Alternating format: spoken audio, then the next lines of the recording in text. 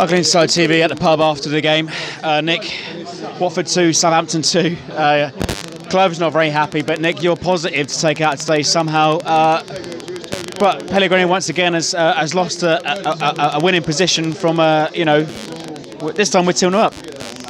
Pellegrino has lost a winning position, and I am certainly not a Pellegrino fan, and I just am clueless about the substitutions he's made and the way it's gone. But I am positive from the fact that there's still 15 games left to go this season, and as long as there's still 3 points to win and go on, we've got to be positive, because there's no other choice but to be positive.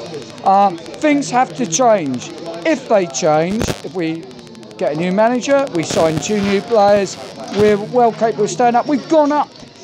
It feels like a defeat, but it's not. We've moved up a position, and that's all we can do. I mean, I know Clive is not as positive as me on this, and I know the passion he's got, but he's been involved in as many relegation battles as I have as a supporter, and it feels like a defeat, but it's not. We've got to pick ourselves up, dust ourselves down, and I'll tell you what, there is still more fight and passion in that team today than there is in the team that went down in 2005.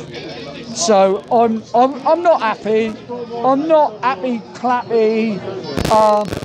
Everything's great and everything's going to be fine. But at the end of the day, it's going to be bad enough if we go down on the last day. So I'm not going to ruin 15 other weekends yet. 14. It feels like such a bad performance, of bringing a tear to my eye. But no, Nick, you've mentioned the substitutions there, and it's once again, it feels like we're talking about the same record. This time he makes it 2 substitutions at 90 minutes. You know, we're complaining earlier on this season he makes 2 late at 60, 65, 70, 80, etc. But he brings on Buffal and Gabbiadini on the 90th minute. No, it's Buffal and Josh Sims, wasn't it? Yeah. Josh Sims. See, I do know what I'm talking about.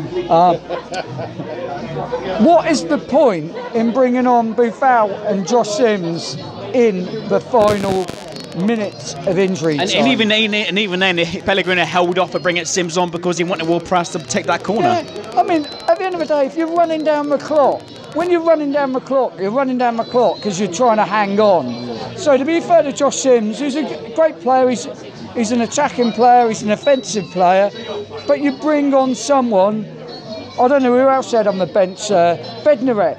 You bring on a defender or a defensive midfield player. You don't throw on a guy who ain't played for about 8 months because of injury for the last 2 minutes. It's chaotic. Something has to change.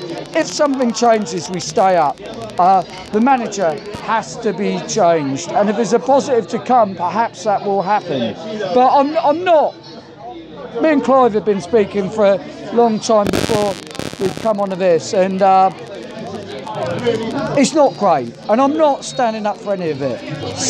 But there are positives to take, because when you are in a relegation battle, and we are in a relegation battle, you've got to be positive. You've got to banish the negatives and move forward.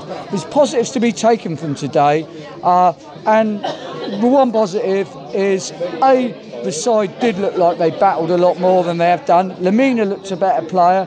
If it had been 2-2 and we'd equalised in the last minute, we'd be happy. But as Clive said, I mean, it were 2 excellent goals though, first half. 2 excellent strikes from Ward-Prowse. Once again, nice and clean. 2 excellent works to get up there on the counter-attack.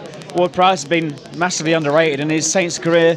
You know, he deserves to start next weekend. And then next weekend, in the short-term future, does a manager need to change? Is there due a few transfers or a few arrivals to help us push up? James Ward-Prowse is a case of players need to step up to the plate.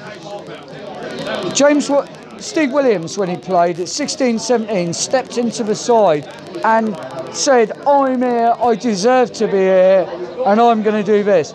James Ward-Prowse has been in for 5 years and he's still almost apologising that he's still in there. He needs to have a swagger and a sway about him. He's a good player. He's a Premier League player. He's been here for 5 years, 6 years. But he's got to believe in himself, and that's what we're lacking, belief. And perhaps it's down to the manager to give belief, but players have to have belief in themselves. And unfortunately, too many players haven't got the belief in themselves, haven't got the ball. James Ward-Prowse has not become the player that he looked like he should be at 17 now he's 22, 23. Lost for words though, Nick. Lost the words.